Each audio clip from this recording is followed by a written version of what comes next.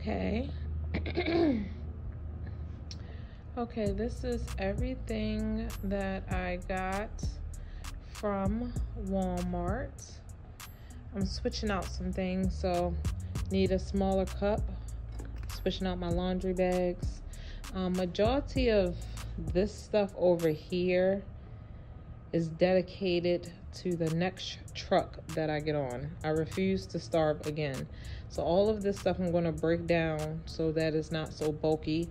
I'm going to put it into a bag and I'm going to put it away for when I go. While I'm here, I can make sandwiches, everything bagel for in the morning, but they have breakfast here, so this might just be like a light lunch. Sandwich, breads, make sandwiches, mustard. I brought some dish detergent for my reusable things that I brought. 2 different soaps, one for my daily bag and then one for my shower bag. I decided to get some dry shampoo just to freshen up my hair.